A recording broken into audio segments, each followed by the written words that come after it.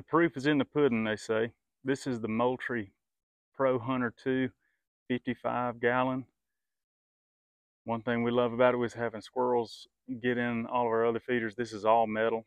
You even have to have a screwdriver to take the seal off to put the corn in the top or whatever it is that you're going to feed.